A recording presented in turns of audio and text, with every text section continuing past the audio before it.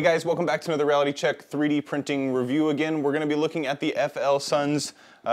Before I called it the SLA, then I called it the DLP, and now I'm going to call it the LCD 3D printer. It uses a UV spectrum LCD. Anyway, we're gonna go ahead and take a look inside the machine just for a second. Plus, I also did want to acknowledge, I've had a lot of people message me and let me know. They've said, hey, if you're gonna be using a resin printer like this, you wanna make sure that you're hollowing out your models so you use the least amount of material as possible. And one thing with these is I actually very purposefully, with everything I've printed so far, I actually wanted them to all be very solid, but I will go ahead and make sure to show you guys that I do know how to hollow them out. And if you're interested in how to actually get your prints hollowed out to make them so that they use a lot less resin, then I'm going to show you how to do that as well. First, I want to actually show you guys the most recent prints that I've done. You guys saw, of course, one of the first things I did was the cool hexagonal geometry ball, and that was really sweet. And one of the other things that I printed was this guy right here, and I also just wanted to point out, yeah, on the bottom of him, he actually does have some of those holes, so you can see that this thing is hollow,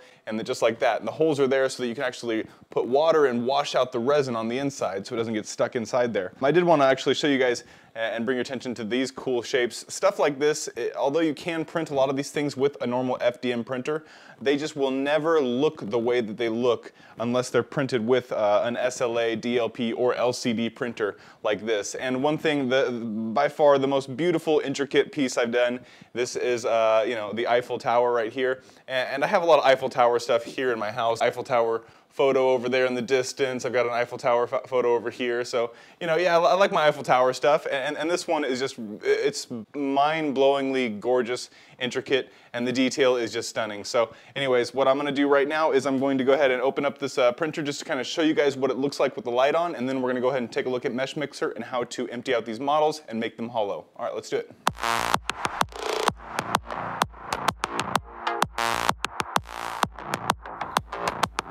Okay, so one thing you can see right here is I've actually just taken the plate out, and there's actually resin in there right now. So it's going to start to solidify if I don't cover it up. So you do want to cover it anytime you have the light exposed to it, so you don't do what I'm doing right now. Also, you do want to use gloves, and I don't have any gloves on right now, but I do use gloves normally when I'm handling the actual material itself so I don't get it all over my hands.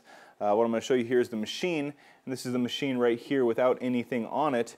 And if we turn it on, you'll be able to see inside there's actually going to be a UV light that turns on.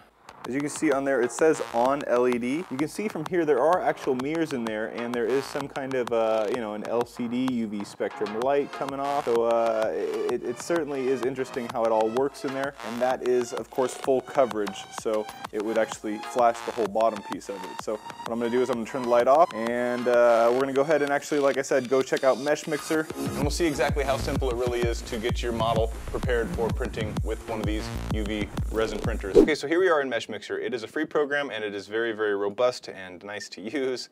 I'm just going to drop in a pyramid right here. This is a pyramid structure that I just pulled in from Thingiverse.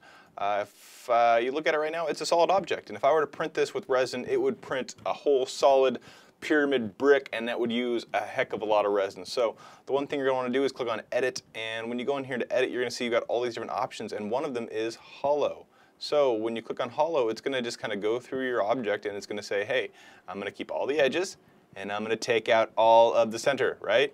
So there you go. Boom. It made it hollow, and now it is a hollow object. It is ready to print, right? The one thing about this thing is that it needs to have some holes in it, because to add holes is going to allow you to have the ability to, like we showed before in the print, actually rinse out the inside of the model, and in case there's resin trapped in there, it actually gets to, pull it out like you need to when you rinse it with water. Okay, so the first thing we have to do is we have to actually hit accept, and then once we accept it, we can actually see the object is right here. It's hollow, and the first thing we're going to have to do is we're going to have to go into edit, and we're going to add tube. Right, so adding a tube, as you can see, goes right through the center here. You can add any kind of a tube anywhere you want, but what I'm going to do is I'm just going to actually put one right here towards the bottom. Keep in mind there are many different ways you can add holes to things, but I find this just to be one of the easiest ways to do it, because when I do something like that, you'll see there's actually just a hole right there. So what I would do is I would just make sure I do this a few times on the bottom of anything that I have. So again, I'm just going to hit add tube. We're going to squish it together a little bit. We're going to say, yep, I want a hole right there as well. Now I got two holes on the bottom, and that's good because I can actually, like I said, rinse out the model with these two holes. And from that point forward, I can actually save this, go ahead and export it as STL, pyramid, hollow.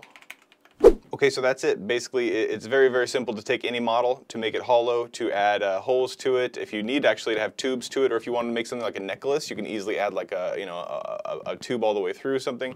It's really nice if you want to take models and make them really small and create them for little knickknacks for people. Also, I know some people like to make charm bracelets, so what they'll do is they'll take their favorite action figures, they'll shrink them down, they'll put a tube through it, and they'll put them on their bracelets.